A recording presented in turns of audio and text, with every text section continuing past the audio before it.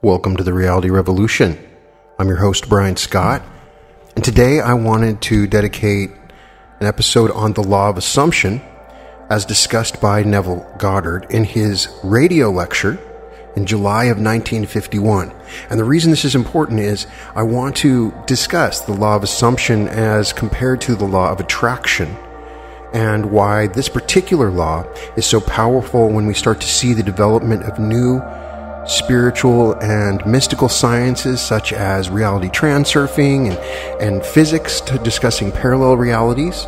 This particular technique and law is at the very crux of the idea of moving into states that Neville Goddard talks about, and I wanted to just see if he had discussed it in particular, and this is a pretty good lecture. I think you're going to enjoy it. He states the great mystic William Blake wrote almost 200 years ago, "What seems to be is to those to whom it seems to be and is productive of the most dreadful consequences to those to whom it seems to be." Now at first this mystical gem seems a bit involved, or at best to be a play on words, but is nothing of the kind. Listen to it carefully. What seems to be is to those to whom it seems to be. That is certainly clear enough. It is a simple truth about the law of assumption, and a warning of the consequence of its misuse. The author of the Epistle to the Romans declared in the 14th chapter, "I know and am persuaded by the Lord Jesus that there is nothing unclean of itself, but to him that esteemeth anything to be unclean, to him it is unclean." We see by this that it is not superior insight, but purblindness that reads into the greatness of men some littleness with which it chances to be familiar. For what seems to be is to those to whom it seems to be. Experiments recently conducted at two of our leading universities revealed this great truth about the law of assumption. They stated in their releases to the newspapers that after 2,000 experiments, they came to the conclusion that what you see when you look at something depends not so much on what is there as on the assumption you make when you look. What you believe to be the real physical world is actually only an assumptive world. In other words, you would not define your husband in the same way that your mother would, yet you are both defining the same person. Your particular relationship to a thing influences your feelings with respect to that thing and makes you see it in an element which is not there. If your feeling in the matter is a self-element, it can be cast out. If it is a permanent distinction in the state considered, it cannot be cast out. The thing to do is to try. If you can change your opinion of another, then what you now believe of him cannot be absolutely true, but relatively true. Men believe in the reality of the external world because they do not know how to focus and condense their powers to penetrate its thin crust. Strangely enough, it is not difficult to penetrate this view of the senses. To remove the veil of the senses, we do not employ great effort. The objective world vanishes as we turn our attention from it. We have only to concentrate on the state desired to mentally see it, but to give reality to it so that it will become an objective fact, we must focus our attention upon the desired state until it has all the sensory vividness and feeling of reality. When through concentrated attention, our desire appears to possess the distinctness and feeling of reality. When the form of thought is as vivid as the form of nature, we've given it the right to become a visible fact in our lives. Each man must find the means best suited to his nature to control his attention and concentrate it on the desired state. I find for myself the best state to be one of meditation, a relaxed state akin to sleep, but a state in which I am still consciously in control of my imagination and capable of fixing my attention on a mental object. It is difficult to control the direction of your attention while in this state akin to sleep. You may find gazing fixedly into an object very helpful. do not look at its surface, but rather into and beyond any plane object such as a wall, a carpet, or any object which possesses depth. Arrange it to return as little reflection as possible. Imagine that in this depth, you are seeing and hearing what you want to see. And here until your attention is exclusively occupied by the imagined state. At the end of your meditation, when you are awake from your controlled waking dream, you feel as though you had returned from a great distance.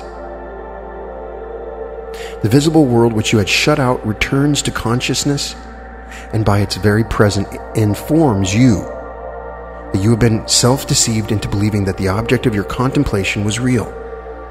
But if you remain faithful to your vision, this sustained mental attitude will give reality to your visions, and they will become visible, concrete facts in your world.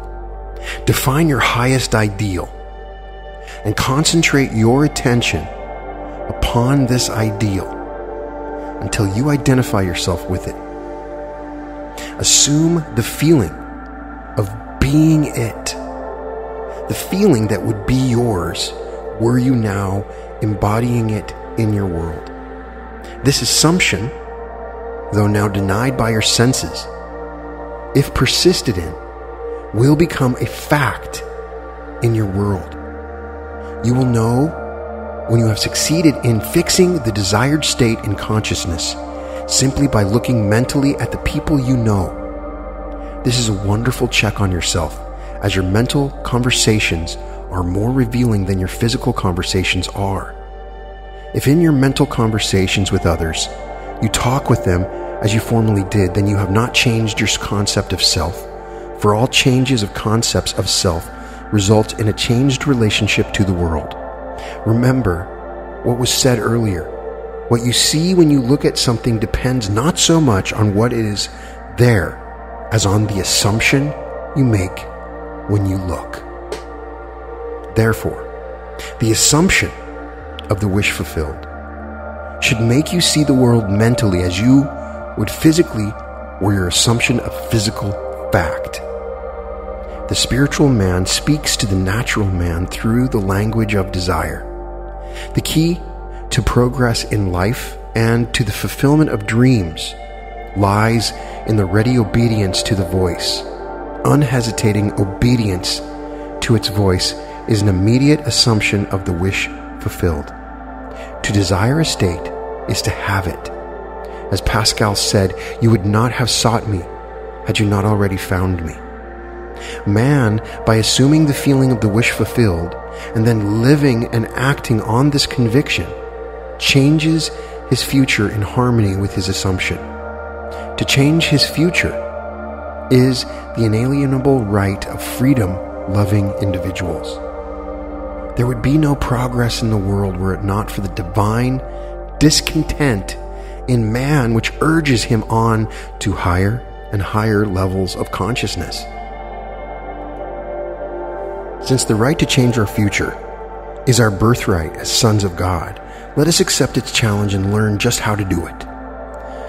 Again today, speaking of changing your future, I wish to stress the importance of a real transformation of self, not merely a slight alteration of circumstances, which, in a matter of moments, will permit us to slip back into the old dissatisfied man. In your meditation, allow others to see you as they would see you, or this new concept of a self, a concrete fact. You always seem to others the embodiment of the ideal you inspire.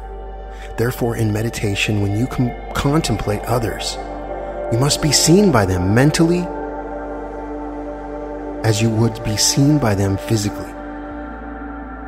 Where your conception of yourself an objective fact.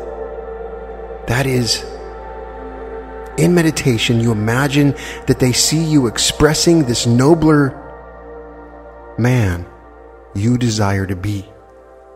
If you assume that you are what you want to be, your desire is fulfilled. And in fulfillment, all longing to be is neutralized. This also is an excellent check on yourself as to whether or not you've actually succeeded in changing self. You cannot continue desiring what has been realized. Rather, you are in a mood to give thanks for a gift received. Your desire is not something you labor to fulfill. It is recognizing something you already possess. It is assuming the feeling of being that which you desire to be. Believing and being are one. The conceiver and his conception are one. Therefore, that which you conceive yourself to be can never be so far off as even to be near, for nearness implies separation. If thou canst believe, all things are possible to him that believeth. Faith is the substance of things hoped for, the evidence of things not yet seen. If you assume that you are that finer, nobler one you wish to be, you will see others as they are related to your high assumption. All enlightened men wish for the good of others. If it is the good of another you seek, you must use the same controlled contemplation. In meditation, you must represent the other to yourself as already being or having the greatness you desire for him. As for yourself, your desire for another must be an intense one.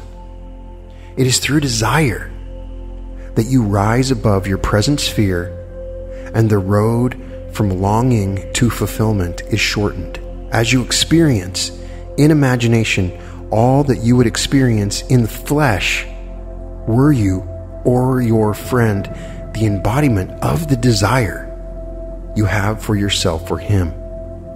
Experience has taught me that this is the perfect way to achieve my great goals for others as well as for myself. However, my own failures would convict me were I to imply that I have completely mastered the control of my attention. I can, however, with the ancient teachers say, the one thing I could do, forgetting those things which are behind and reaching forth unto those things which are before, I press towards the mark for the prize. A short but sweet lecture on a beautiful day. And understand, when we talk about the law of attraction, we're talking about things being attracted to us. Events, people, things being attracted to us. Assumption is different.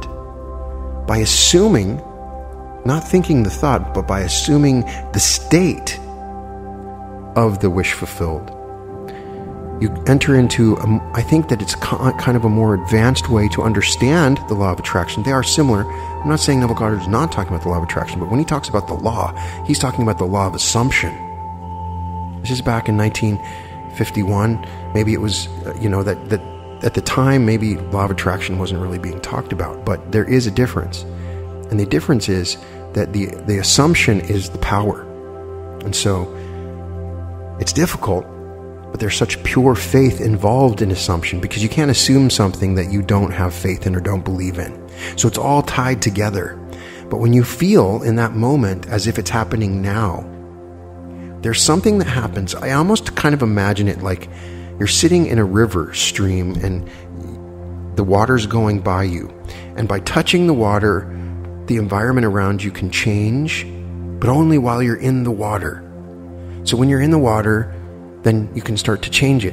You can't think about what's happening down the stream or before you on the stream. You're in the stream now, and you have an effect on how you move in the water.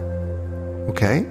So perhaps that we are going along, and there's like 20 different ways the river can go. And we're steering ourselves on this river in the moment by setting a physical compass towards the thing that we want. And so it's like we're rowing along, and then if we feel, I want to have this particular experience or feeling, I want to have this freedom. I want to travel to Australia, whatever it is. And then you start to feel what that would feel like, and you get really good at it. You get really good at differentiating your feelings and creating feelings for something that has not yet existed. And when you do that, then it's like the boat that you're on is going to move towards the direction of where you want to go. It's like the wind becomes a push behind you. And that is how you sense it. So for some people, it's difficult to go into that feeling. But don't look at it as you may be looking at. Maybe it's the way that you're perceiving what you're doing in that process. What you're trying to do is set your compass. Change the way that you row and let the winds push you in the direction of that feeling. And how are you going to find that? The heart can sense by feeling. So the heart is connected to your mind. You have an idea in your mind what you want, but the idea is going to just go nowhere. But the heart, this all-powerful thing that's connected to outer intention, that's connected to all around us, the environment around us, can feel. And it can sense feelings and energies. And so when we, in our moment, assume what we want, we come into the assumption of the feeling, then we can do incredible things. We can move on that river, and the wind will blow us in the direction of what we want. How do we create a feeling for something? Well, he's giving us some clues in this teaching. You can create the feeling by imagining what other people would say to you. So create a situation where you have the feeling, and then somebody says, "Hey, great job," or "Good job, man. That's fantastic news. Isn't that wonderful?" Something like that. And they're going to be talking to you. And so you can even imagine for someone else and what you would say to them had their wish been fulfilled. And then it's going to pull the reality towards that direction. We are so much more powerful than we realize. We have not awoken to what we can really do because we live in such a limited understanding of our universe. We're unable to step back and look at the flow of our reality in relation to our thoughts. And if we had some way of monitoring our thought streams that come in, and so that we could see how our thoughts are actually affecting our reality and how realities in the future and past solidify, we have this entire space around us, in the inner spaces all around us. And it's a thinking substance. If you get a chance, I just narrated an audiobook, and it totally Neville Goddard all the way. It's The Science of Getting Rich. And it's another way to understand it is that imagine all the matter around us, the substance around us is an intelligent substance that is a thought. It is a thought. You're looking at thoughts all around you. And you can affect that matter, the matter inside it, the inner spaces all around it, by our thought. And so we can, but it's difficult because we have fleeting thoughts that happen. But if you solidify your thought through attention and through purpose, and you magnify your thought through feeling, then your environment can change. And this was being written about back in 1910. It's been written about in the Kabbalion. It's been written about in the Bible. The greatest teacher of this concept is Jesus. That's what Neville Goddard's talking about. All of the examples that he gives, we've been told all this time, and it's like all these other forces don't want us to see the true teaching that we have in the Bible, that we can assume different states and our environment will change around us. That's what happens to the people in the Bible, and the Bible examines these different states which are eternal. But it's beyond that. The states are not just in the Bible.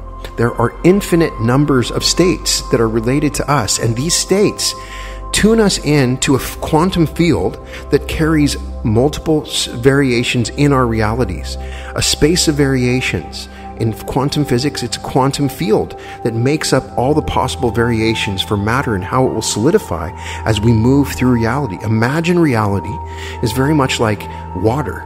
Water can also freeze, it can become gas, and at certain times when water moves through the pipe and freezes, that's still the same thing, but that's what we're existing right now, is where the water is kind of frozen.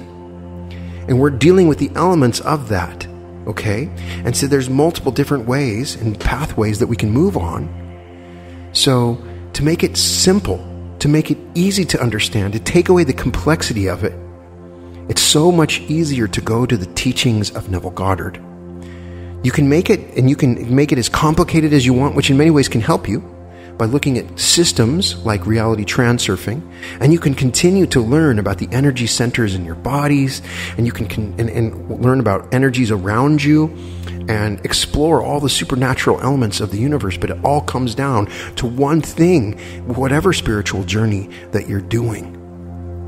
And that is, you have control over anything that you want, because you are living in this body as a version of God, and you have the power of God when you imagine that you are all powerful. Whatever you assume through the law of assumption becomes reality. Your assumption is the key, and assuming a state of what you want will bring you into a reality of what you imagine.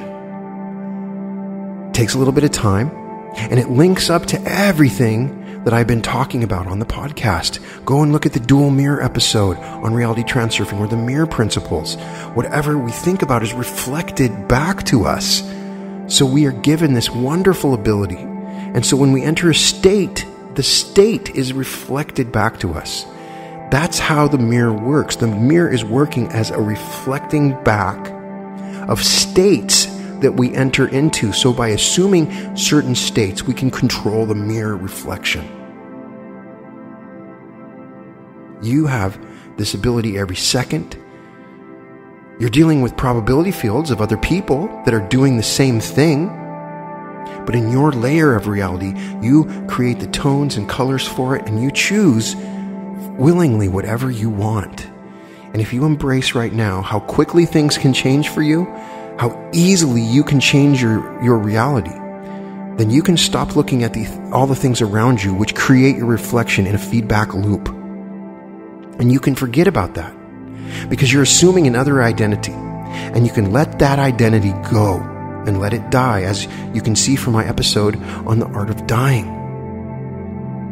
And you can move into this new state, and you can play around with the way your mind remembers and believes in things by using the memory nodes of your brain, by assuming that it's a memory in the first place. The I Remember When episode gives you a way to control your belief system in the mirror. These techniques and tricks that Neville Goddard used are very powerful in the way that our brain works and in the way that it creates reality.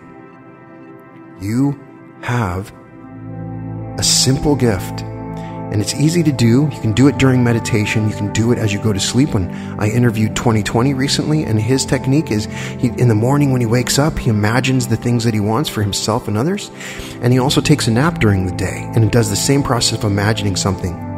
A nap can be just as effective. I find meditation is better. I like to be conscious during the process, but at least if we're integrating with our subconscious mind, then we start to affect what our consciousness is reflecting in the mirror as well. But you can do this through the law of assumption. You can do this on a day-by-day basis. It's interesting because Neville Goddard didn't propose doing affirmations. I still am a big believer in that because it helps me to move me into certain states. But it wasn't important to him. And he didn't believe in looking at astrology because he believed we were all powerful over that. He drank regularly. He wasn't what you would imagine somebody with this perspective. But the words of what he's saying are powerful, and I just invite you to try it yourself. Check out one of my meditations. I have a couple meditations. The Ascending to Higher Dimensions uses this Neville Goddard technique at the beginning so you can enter into the state of the wish fulfilled. Also check out, I have a Neville Goddard sleep meditation. It's about 23 minutes and it allows you to do that, to go into the state of the wish fulfilled. Another thing, as we're moving into these assumptive states, in order to continue and we don't get veered off course on a daily basis, the idea of revision. The revising as you go along. If your day didn't go along as you wanted, just go back and revise it, even during the day or as a moment happens. And if you continue to do that, it's like you're on the boat, in the water, and it keeps you going down the stream that you wanted. And that's all we're trying to do, is get going on the right stream in the direction of the thing that you desire of your wish fulfilled? Isn't that what we all want? That's what I desire for you. And I imagine right now that everything is propelling for you, speeding up for you right now. As you hear the words of my voice, that reality is speeding up. Whatever your truest and best desires are coming to you easily and quickly and increasing quantities and from multiple sources on a continuous basis. Things are getting better for you every second. Everything is working to your advantage. There's purpose behind everything. I want you to believe that all you have to do is simply assume, and find a way to use the law of assumption. Assume the wish is fulfilled, get the feeling of it, enter a meditative state of this, play around with different meditations or find a way for it to do for yourself. And you can have whatever you want, whatever your situation is now. Just forget about the outside environment. It's a thinking substance that you still have control over. And if you have time, because the reflection of the mirror is slow, when you lift your hand, you won't see the reflection change right away. You're not going to see everything change immediately, but it can move faster when you do this on a regular basis, because you're going to start moving down the right stream towards the reality that you want. Thank you so much for this wonderful journey again. Check out future episodes. I have lots more lectures that I will be going through. They're all wonderful. And it's always wonderful to get a chance to share in these wonderful metaphysical teachings. And welcome to the Reality Revolution.